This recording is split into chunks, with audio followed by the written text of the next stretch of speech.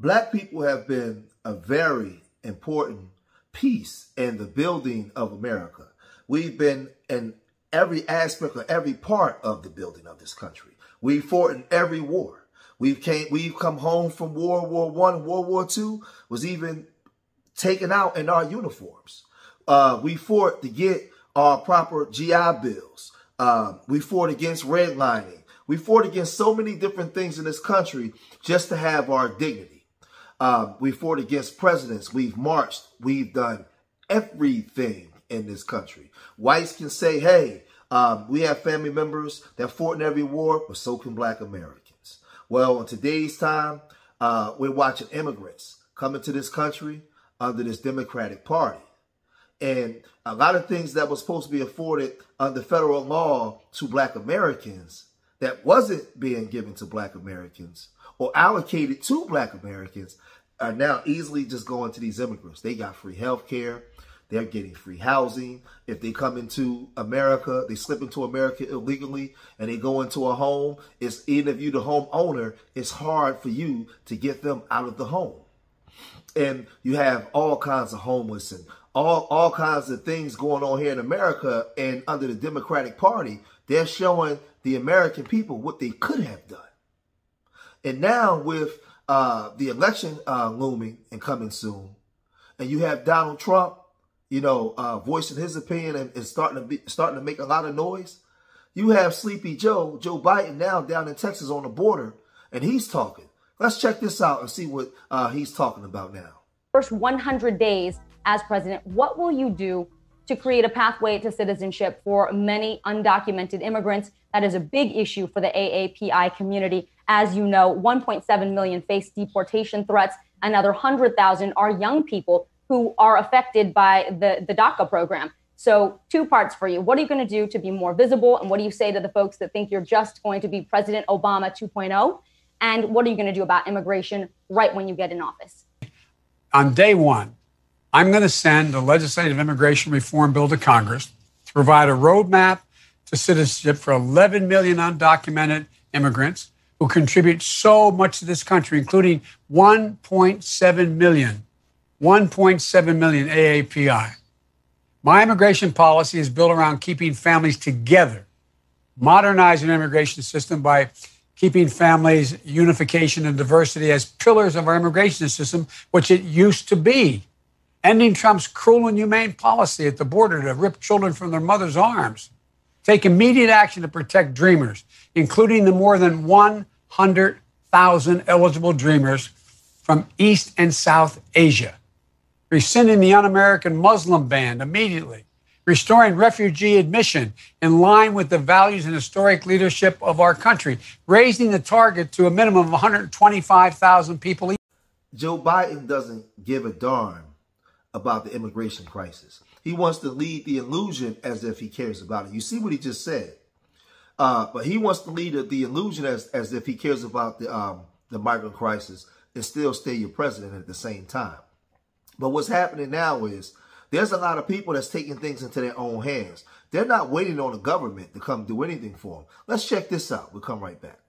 We actually have some footage of you patching up a hole with razor wire. Tell us about that. And you bought it yourself. Why? Well, as the CEO of VetCom, I help veterans every single day. And I've been on the news talking about veterans getting deprioritized behind migrants.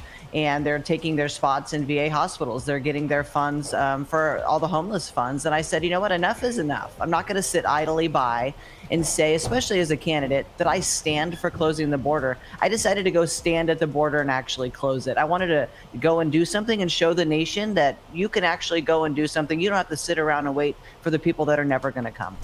Joe Biden doesn't give a darn about the immigration crisis. He wants to lead the illusion as if he cares about it. You see what he just said? But he wants to lead the illusion as if he cares about the migrant crisis and still stay your president at the same time. But what's happening now is there's a lot of people that's taking things into their own hands. They're not waiting on the government to come do anything for them. Let's check this out. We'll come right back. No question, but I tell you, if you have a problem figuring out whether you're for me or Trump, then you ain't Black. I'm not here to tell you to vote for Joe Biden or don't vote for Joe Biden. or either Trump. That's your choice. But when Joe Biden was being grilled about some of the things that he's done in his past, he was asked about comments that he made about schools and about things that went on in 1975 when talking about slavery. Where he made some very controversial statements about slavery. Check out what he said in 1975 and how the Democratic Party on the black side just forgot all about this. We just let it go and forgave him. Check this out. And talk to you about inequality in schools and race. In a conversation about how to deal with segregation in schools back in 1975, you told a reporter, "I don't feel responsible for the sins of my father and grandfather. I feel responsible for what the situation is today, for the sins of my own generation, and I'll be damned if I feel responsible to pay for what happened 300 years ago." You said that some 40 years ago. But as you stand here tonight, what responsibility do you think that Americans need to take to repair the legacy of slavery in our country? Well, they have to deal with look, there is institutional segregation in this country. And from the time I got involved, I started dealing with that.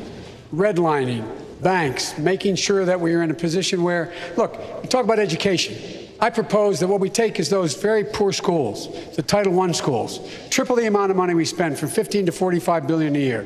Give every single teacher a raise to the equal raise of getting out the $60,000 level. Number two, make sure that we bring in to help the teachers deal with the problems that come from home. The problems that come from home, we have one school psychologist for every 1,500 kids in America. And as you see, he went into dodging the questions and not really answering things directly. He didn't get into specifically to what he actually really said. And when he was asked about reparations, he made it an American thing. He didn't speak about things specifically for black Americans and what black Americans been through. Remember, I told you, our grandparents and great-grandparents fought in every war. 95% of black Americans have a family member that was in the military, that did some type of military service, that was in the building of America. But he went into education, the systems. He didn't speak specifically as the president of the most powerful nation on the planet what he would do. But then his vice president, Kamala Harris, who's not black American, African American, she was asked, what is she going to do for reparations? Y'all remember this? Check this out. Support reparations for black people. Well, listen, again, we had over 200 years of slavery. We had Jim Crow for almost a century. We had legalized discrimination and segregation, and now we have segregation and discrimination that is not legal but still exists and is a barrier to progress. We have disparities around housing. We have disparities around education. We have disparities around income. And we have to recognize that everybody did not start out on an equal footing in this country. And in particular, black people have not. And so we have got to recognize that and do something about that and give folks a lift up. That's why, for example, I'm proposing the LIFT Act. Give people who are making $100,000 or less as a family a tax credit, which will benefit and uplift 60% of black families who are in poverty. So by default, it affects black families, but there's not a particular policy for African Americans that you would explore. But no, if you look at the reality of who will benefit from certain policies, when you take into account that they're not starting at the same place and they're not starting on equal footing, it will directly benefit black children, black families, black homeowners, because the disparities are so significant. So if we focus on the specific issues that have resulted in the greatest disparities, and we understand that that's part of why we're doing it.